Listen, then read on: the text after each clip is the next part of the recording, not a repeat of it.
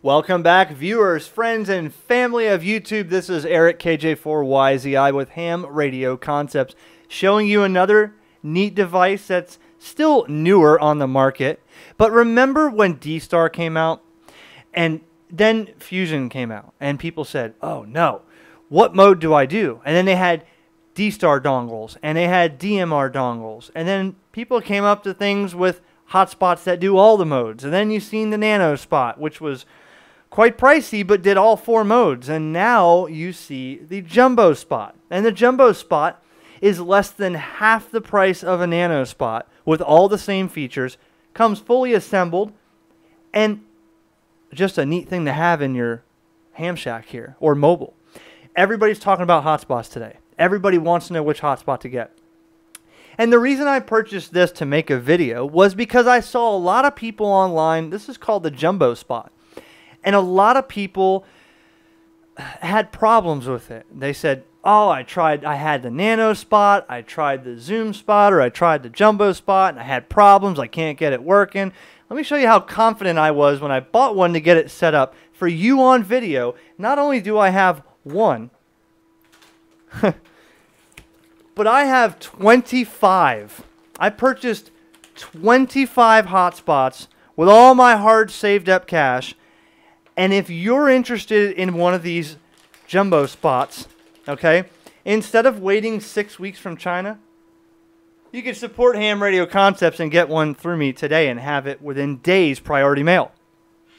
If you're interested, contact me through my website on the contact form, and $105 shipped to you is the going price on these things. But we're going to talk about setting this thing up and really what it does, because again, people said, well, I got it set up. I see my call sign on here. I can see people, but I can't hear.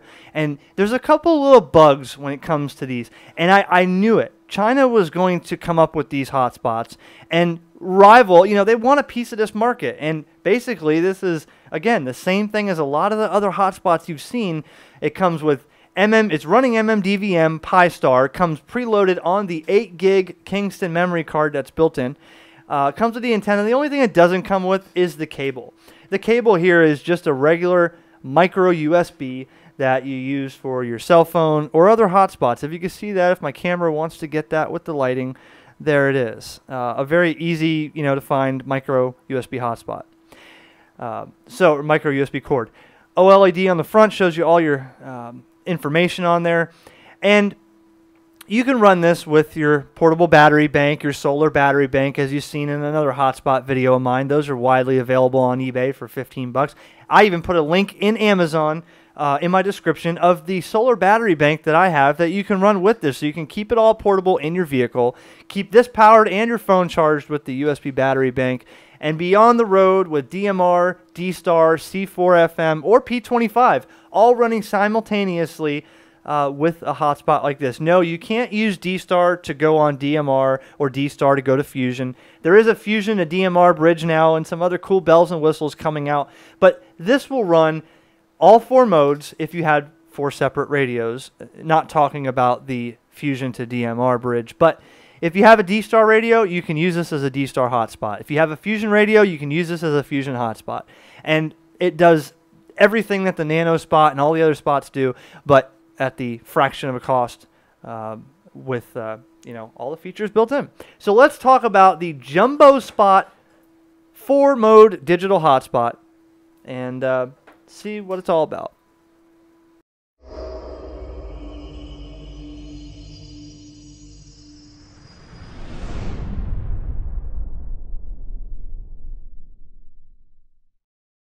My channel caters to mostly new people into the hobby, or people into the hobby 50 years that are new to some aspects of the hobby.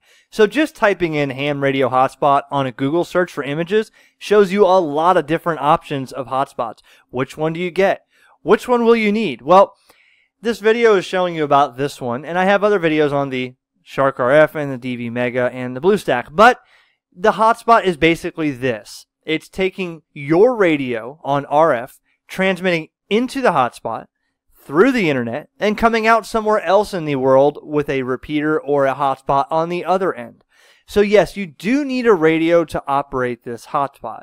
And you do need a specific radio for a certain mode. If you want to use this as a D-Star hotspot, you need a D-Star radio.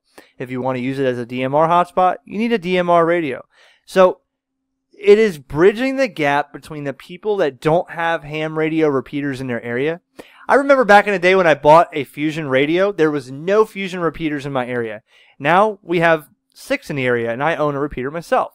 But there was nothing. The only way to get on Fusion back in the day was with a hotspot. And now there's repeaters almost everywhere. But to those who are traveling and you don't know where the repeaters are, or you just want to have your own hotspot on your desk and not tie up the local repeater, a hotspot is for you. So if you buy one of these online, you get some sort of instructions from China that help you try to get going. But this video should hopefully not even make you look at this, because I didn't look at this.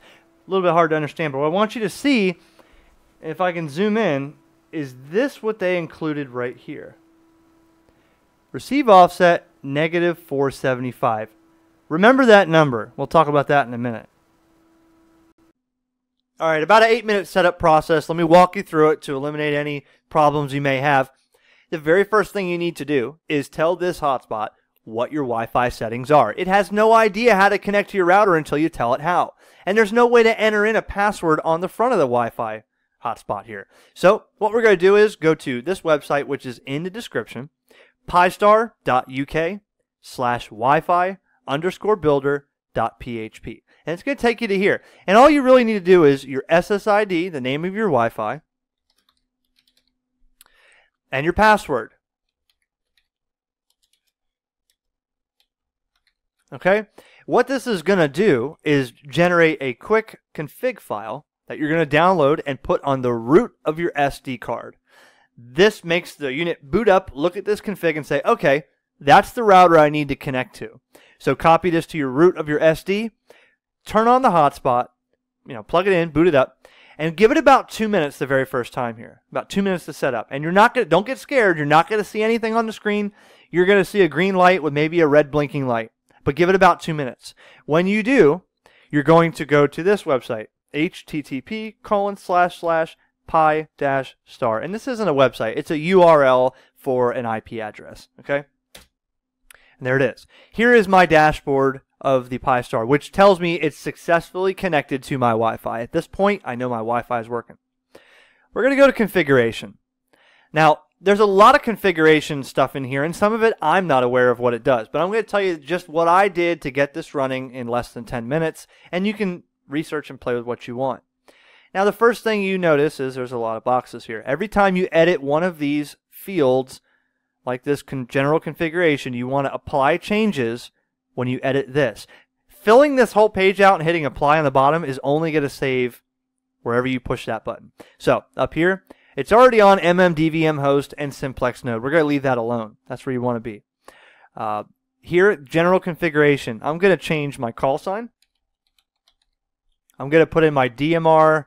Oh, we'll do that in a second. Frequency.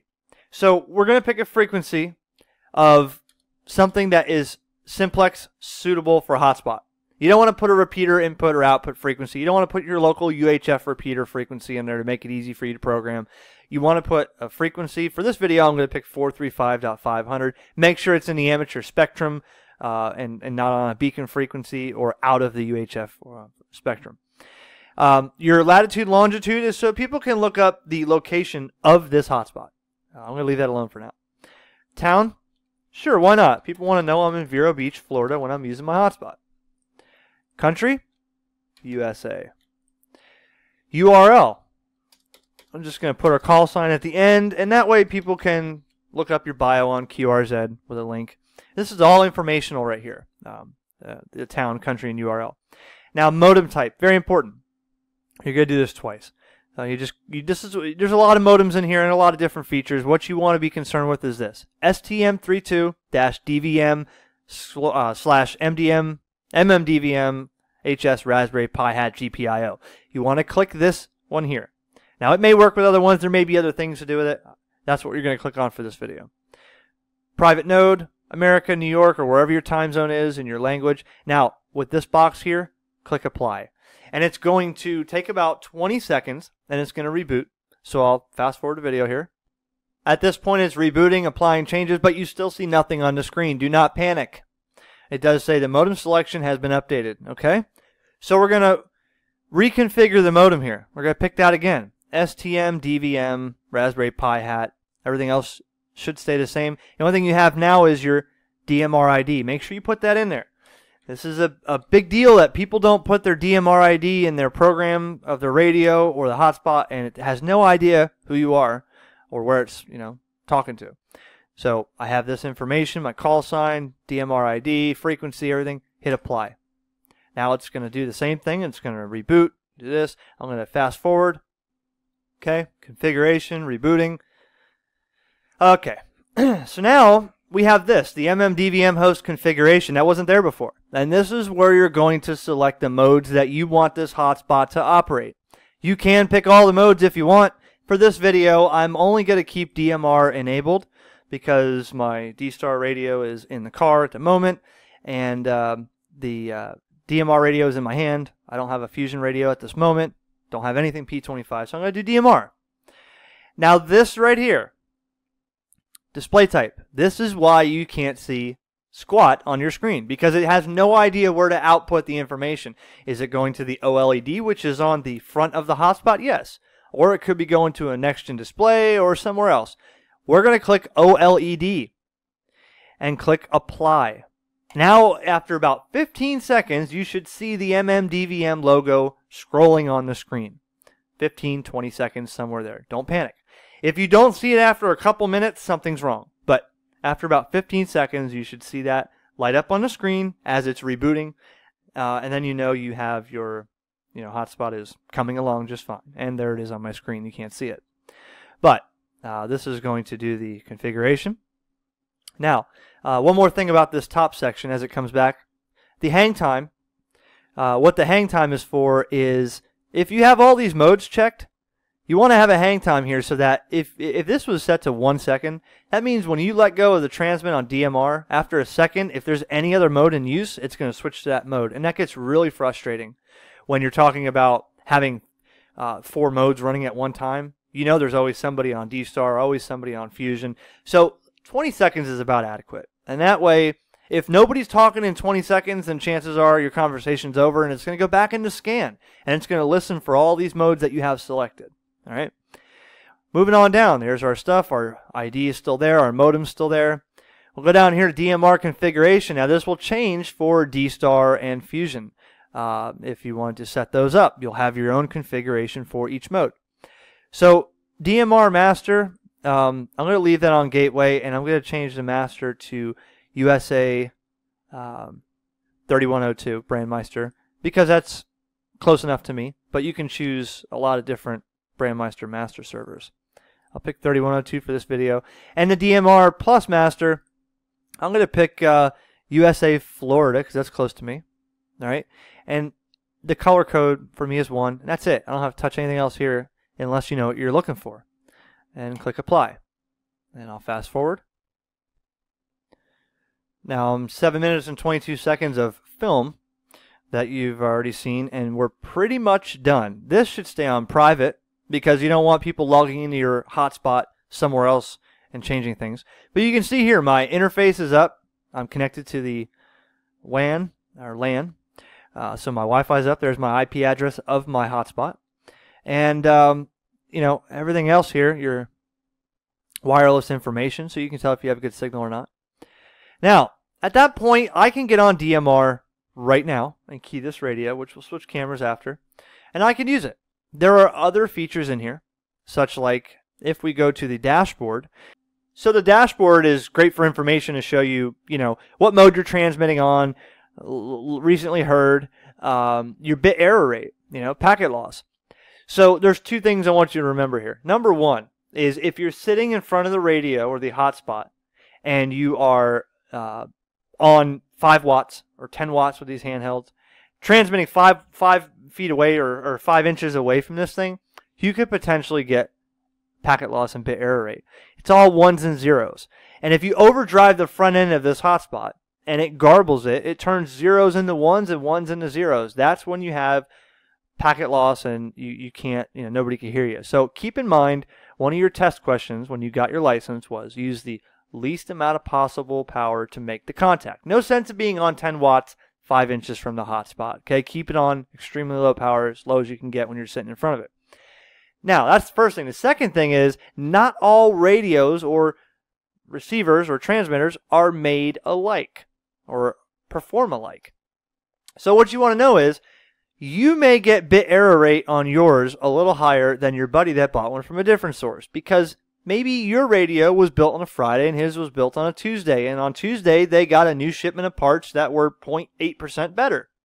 So the bit error rate, you remember that paper I showed you that had that offset number? This is where a lot of people have issues, and I'm going to show you where this is at. If you go into configuration, first let me show you. If I transmit KJ4YZI testing hotspot, you can see there I was transmitting, and there's my bit error rate, 0.2%. It's almost perfect. Okay, if you go into configuration and you go to expert, keep in mind anything you mess.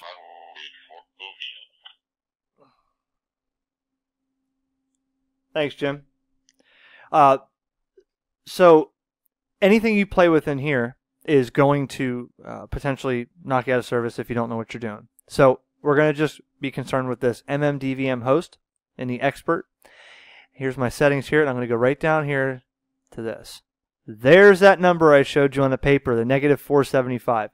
The manufacturer has determined that this module here in this hotspot is, I guess that would be negative 475 hertz off of the original frequency, meaning it's not exactly on frequency, and they've identified that with a negative 475. Now, I've seen people that bought it and it had a sticker on there that said negative 500 or negative 350. There's no two manufacturers making the exact same radio to spec. Maybe they have a better analyzer in one shop than another. Who knows? So what you need to be concerned with is this. This hotspot comes with this in here. Unless you factory reset it, that's going to go to 0. But let's say you're using a better handheld or a cheaper handheld than I am.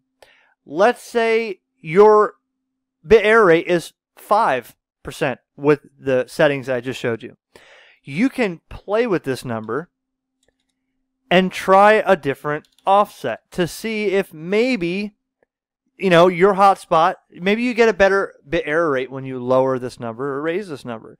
Maybe your best bit error rate is negative 225.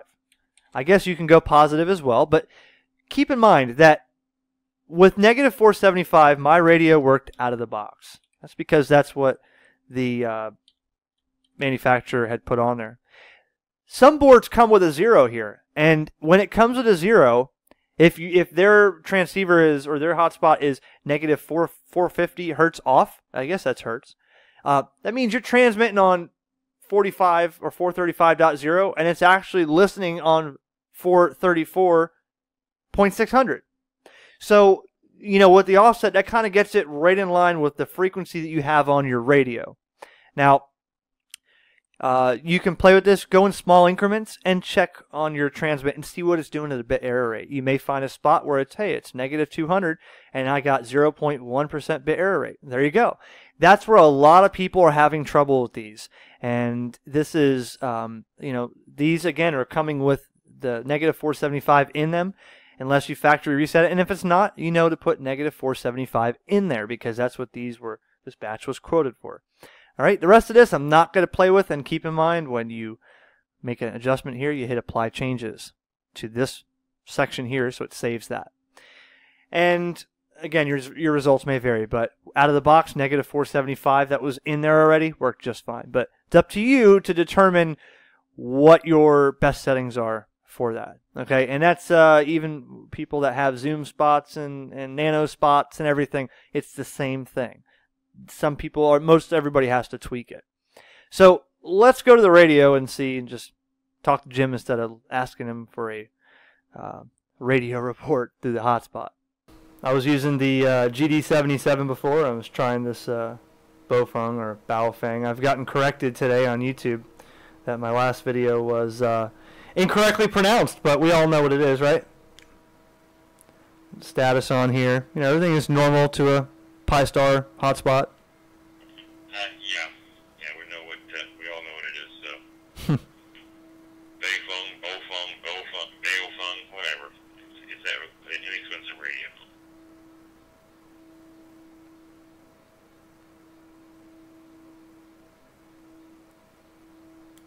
Have you checked out one of these JumboSpots, Jim? What do you think of them?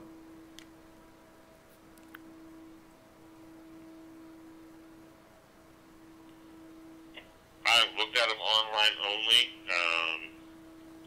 They look like basically a copy of the. I'm trying to think of the one I have there. I can't think of the name of the darn thing, but it just looks like a duplicated copy of that. People might say, well, I don't use DMR, Eric. I use D-Star. So let's enable D-Star and hit apply, and then we're going to check out the D-Star configuration here. You know, I didn't change the remote password. The default reflector, basically, if I wanted to log into the local reflector to me, that would be 078 Charlie, or Bravo, or Delta. The APRS host, so the APRS for your D-Star, I'll pick one that is United States. Let's see. There we go. Arkansas. Sounds good. Arkansas APRS. And we'll set the English language. And we'll hit apply. Now, it's set up for D-Star. The rest of the D-Star configuration is going to be in your programming of your radio. And this was a gray area with the nano-spot. I must have answered about 350 emails before I had enough of it. Because a lot of the configuration that I did was in the radio. Yes, you can change reflectors with the D-Star handheld or mobile. You can change the settings. You don't have to log into the Pi-star to change the reflector. That's just a reflector it's going to start up on, is 078 Charlie. However, you're going to need to set a programmed frequency for a simplex on D-Star in the DR mode and set it up accordingly. And there's a lot of other information out there about that. The reason I'm not going into that is because some people use DR mode, some people don't, some people program it this way, some people borrow code plugs and they have no idea how to program a D-Star radio, but their buddy gave them an SD card and that's how they know it is. So they set the hotspot to the buddy's D-Star frequency because that's what's on the SD card and it doesn't work. So you need to, I'm going to give you a little bit of oomph to learn how D-Star programming works so you can educate yourself on that. If I walk you through it, you won't learn. So with the ASUS System Fusion, all I'll say is this. There's only two settings here. The startup host, which you would want to pick, you know, something that's where you want it to start up on. Like if I clicked on the US Brandmeister, that's the cross-link from US Fusion to Brandmeister, or if I just go nationwide, that'll be, you know, America link, and the APRS host for that. Now, you hit apply changes. Again, you cannot do wires X on this unit, and that is because Yaesu doesn't want wires X on these hotspots. They will lose the functionality and the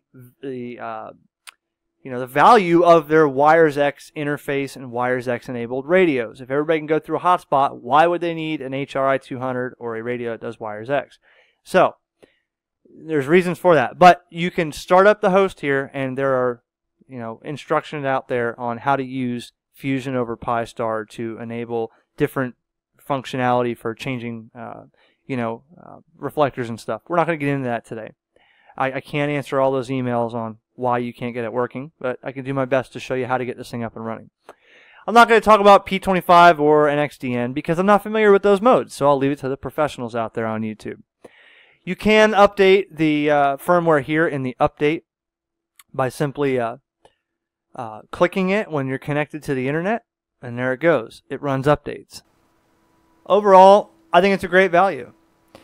These things are going all day long for about 105 to 110 bucks online, and it's inevitable. China is going to make these hotspots. People are going to buy these hotspots. It is a working hotspot, yes. I hope this video has cleared up some of the issues because I had to try it for myself. I wanted to say, well, I did it, the nano-spot, no problem, and nobody wants to pay that much for a nano-spot, and I get it. So then people bought these and they were discouraged, and I don't want you to be discouraged unless maybe you did get a defective unit, who knows. But a real simple setup. Pi-star runs on multiple devices, not just the JumboSpot. There are other things on here I didn't explain, like looks like a mini HDMI out here that you can hook up an external display, or maybe you want to buy this online in kit form. There are sellers out there selling this in kit form where you can put it together and program it yourself. Great. Now, there's somebody on Fusion right there. Automatically switches, shows you what mode is in use at that time. So I hope the video cleared things up for you. And, there are videos out there that really get in depth with these things and show you how these things tick inside. There are those that want to use a hotspot because it's easy and cheap.